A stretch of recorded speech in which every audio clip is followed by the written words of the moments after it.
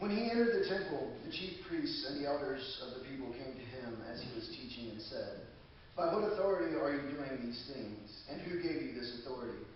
Jesus said to them, "I will also ask you one question. If you tell me by what, if you tell me the answer, then I will also tell you by what authority I do these things.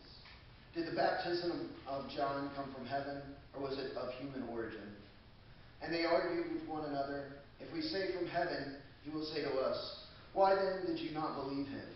But if we say of human origin, we are afraid of the crowd, for all regard John as a prophet."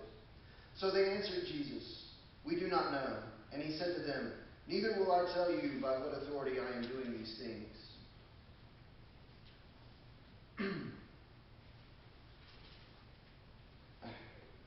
What do you think? A man had 2 sons. He went to the first and said, "Son, go and work in the vineyards today."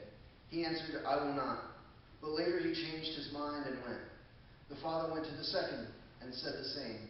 He answered, "I go, sir." But he did not go. Which of the 2 did the will of his father? They said, "The first." Jesus said to them, "Truly I tell you, the tax collectors and the prostitutes are going into the kingdom of God ahead of you.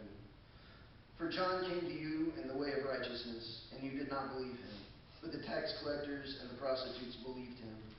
And even after you saw it, you did not change your minds and believe him." The word of God for the people of God.